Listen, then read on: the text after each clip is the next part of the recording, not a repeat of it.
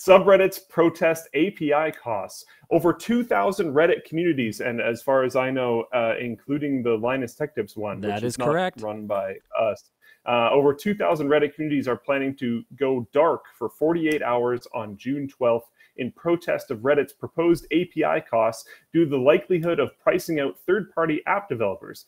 Nearly 40 of the subreddits have over 5 million subscribers each. The block that they're planning on doing will last at least 48 hours, but some of the subreddits may not come back at all. Wow, I didn't know that part. Yeah, there's some people are raised, mad, and rightly so. Yeah. Following concerns raised by disabled moderators,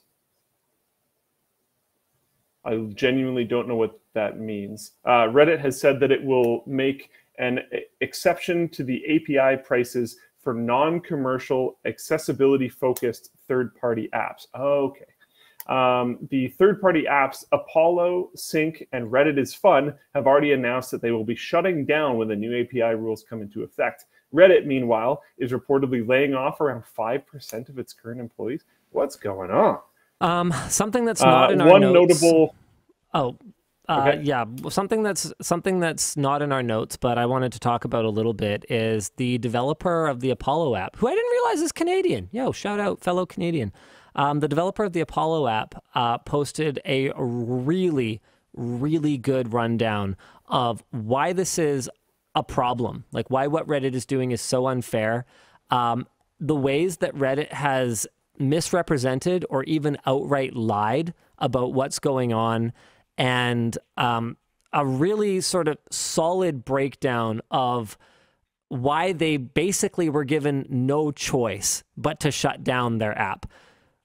Like it's a completely untenable situation, and they also did a really good job of outlining the hypocrisy of Reddit throughout all of this, where they even provided assurances that they're not going to pull a Twitter and basically just turn off third-party apps, and yet have essentially done so.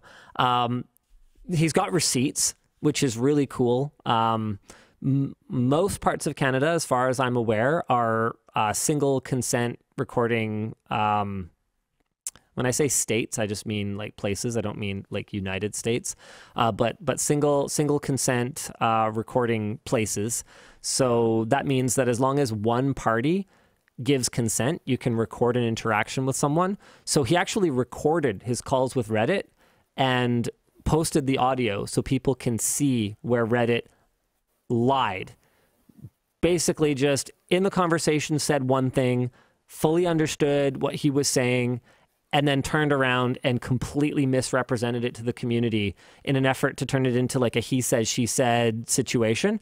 It's not. It's very black and white. Reddit went full scumbag on this, and it sucks. Yeah, that's really rough. Not like that part. There's some other really good comments in the chat talking about how not only it's not just shutting down as a form of protest, it's also shutting down because the moderation tools that they use rely on the API, and they're not going to start paying Reddit to moderate Reddit. Wow. Now, my understanding is that this isn't in our notes either. So guys, you're going to have to correct me if I'm wrong here, but my understanding is that Reddit has said that they're not going to charge moderation tools, but don't quote me on that because I'm not necessarily sure that they would 100% be able to differentiate. I mean, they literally just got caught lying, right? So yeah, what and does their word they're really also mean big liars. So yeah, what does their word mean at all? My understanding is that, right. This was yesterday that I was reading that there was going to be an AMA. And so the AMA was today. Oh man, I haven't even, oh wow, this is as bad as like it could be. So yeah, they did an AMA, and this is wild.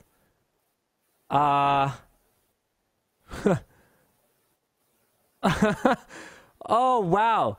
So you got called out for being a two-faced piece of shit, and your best response is to attack the integrity of someone for recording and leaking a private phone call.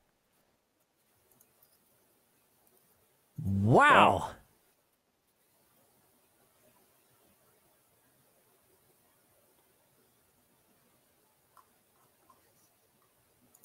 Wow. You want to read some of it out? I'm trying to find it right now. Oh, sorry. His joke is the least of our issues. His behavior and communications with us has been all over the place, saying one thing to us while saying something completely different externally, recording and leaking a private phone call to the point where I don't know how we could do business with him. And so this is talking about the developer of Apollo, Christian. Wow. This is unreal. Christian literally has tapes. And you're going to double down on this. Like, what is actually happening right now? How are they... How is this a serious company run by serious people? Now, you asked before, Luke, why they're making these changes. And it's supposed to be because they're aiming to go IPO. So they're looking to boost revenue, do all those things that look good for an initial public offering, which sort of reinforces... Fire a bunch of people. I wish firing a bunch of people isn't something that looked good for a public offering. It is, apparently, but I just hate that that's true. That's really frustrating. Yeah, I mean, it's one of those things where I feel like we've experienced a period of shocking stability in internet services. Do you kind of get what I mean? Like for 20 years, basically everyone has used Gmail. For a solid 15 years, pretty much everyone used Facebook. And then recently, over the last 2-3 years, it's like, oh, okay, yeah, no, I message on, Facebook's not cool. My nan uses Facebook. But like even then, most people I know still have a Facebook account so that their nan can message them, right? Like it's sort of ubiquitous, right? I'm trying to think, like, you have to go back maybe 12, 13 years to when Dig was a thing, and then Reddit took over, absolutely took over. There hasn't been a Reddit competitor. Like Reddit and YouTube, in my opinion, have been like staples. These incredible, unassailable mainstays for a very, very long time. Yeah. And so I feel like it lasted so long that we started to take it for granted. But it used to be that this kind of stuff happened all the time. E-Bombs World showed up and disappeared over a span of a few years. Newgrounds went from being huge to being utterly irrelevant over a span of a few years. Like, this kind of stuff happened a lot. But we've just experienced this unprecedented period of stability in the online services that we use that I feel like is being disrupted right now in a way that we're just not used to. Reddit is not unassailable. Guys, we don't actually have to accept this. And I feel like that this period has resulted in complacency from these platforms as well, where they're just being blatantly anti-user to the point where they must just think you have no other choice. Guess what? LinusTechTips.com still exists. If you want to go to a private forum and talk about stuff, you can. F***ing do it. We have been told a ton of times by a huge variety of people to just stop having the forum exist. No! Because they're like, oh, I mean, you guys have a subreddit, and like there's hardware subreddits and PCMR subreddits and all these other different things. So like you don't really need to have your own forum in 2023. Yeah, we do. For a lot of reasons, they're right, but then for a lot of reasons, they're also wrong. And this is the reason why they're wrong.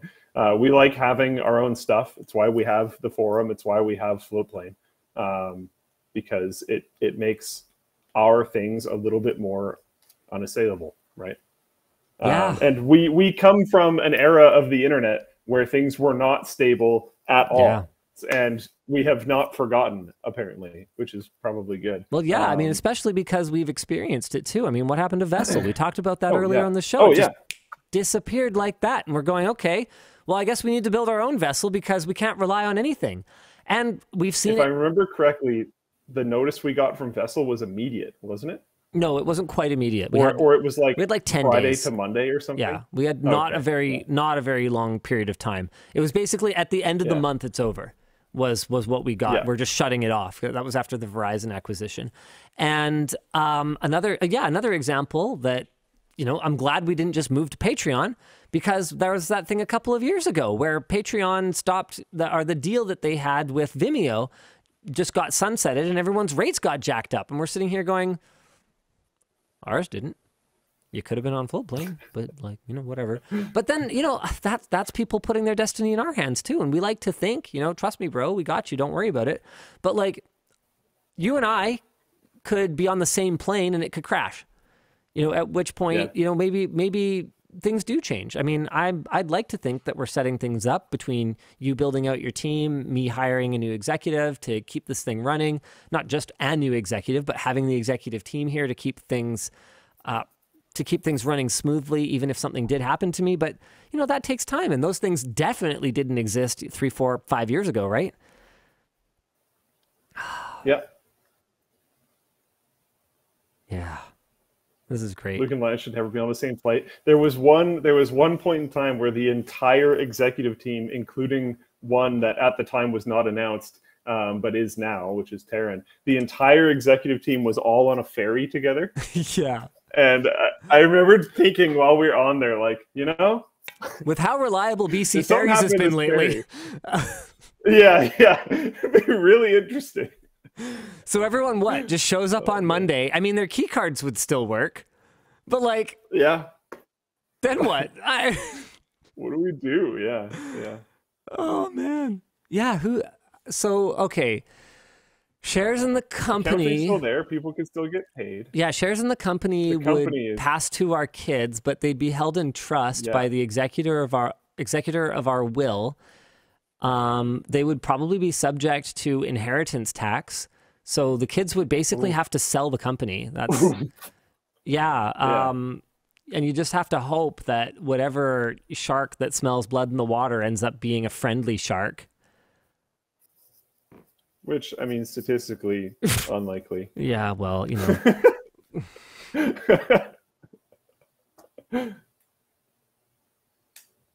Oh, okay. Yeah. Anyways.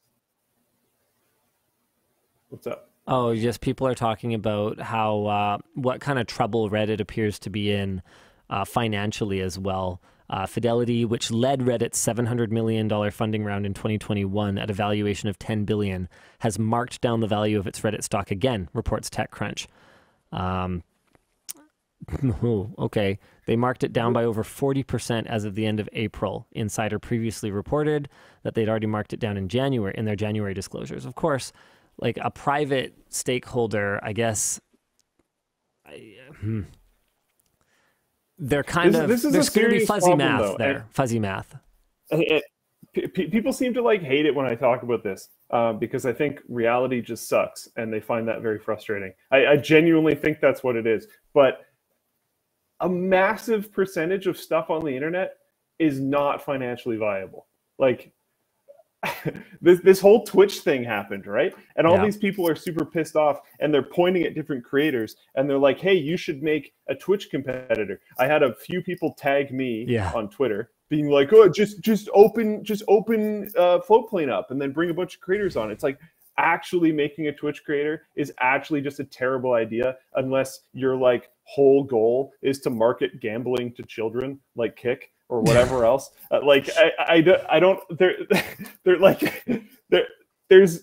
It's such an incredibly deeply bad business model. Just having open free streaming to infinite people is incredibly rough. There's a lot of stuff that makes sense.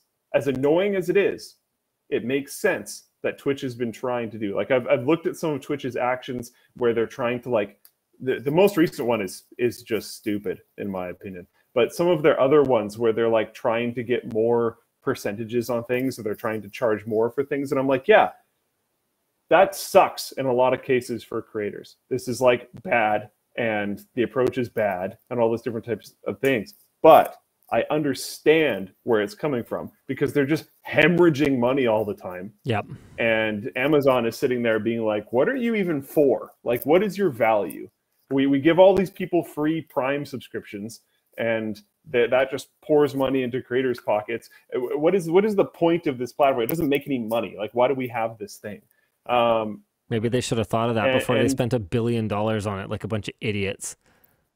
But that's how a lot of these internet companies work. They just like they have no potential of ever making any money. And companies are just like, oh, that looks sweet. Let's buy it for $1 billion because that makes sense. Like, just such a massive loss leader for what? Okay, this is like.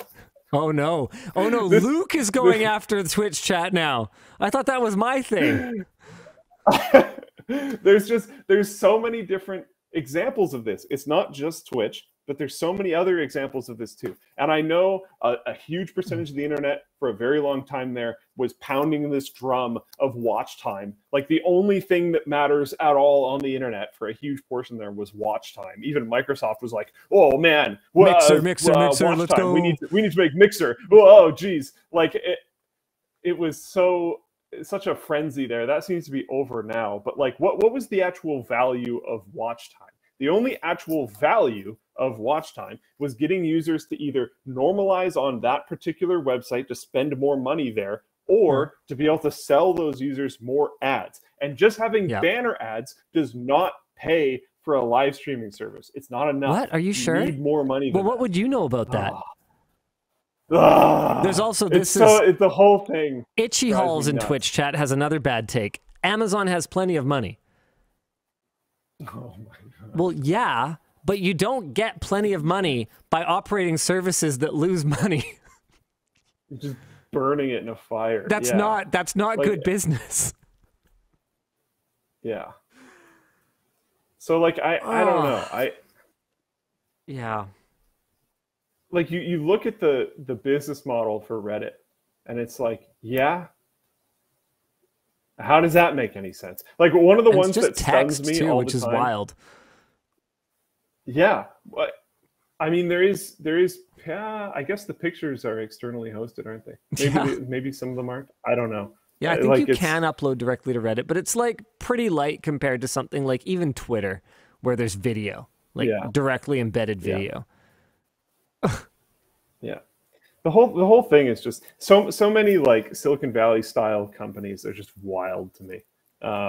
It's just this weird shifting pool of investor money, and everyone's hoping to just like sell or buy at the right time. That's like the whole thing. That's the entire thing. It's like this store of wealth that you're gambling on.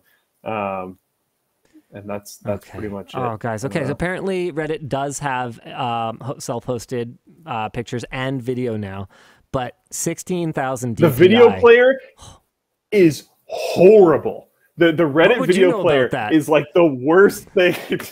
It's so frustrating. It's so bad. It's actually so like impressively bad. And it's not even just their like content delivery, which leaves a little bit to be desired sometimes, but the controls are super broken. It will fail the load extremely often. It's just, oh my god. I love 16,000 DPI's comment here. Twitch is making tons of money.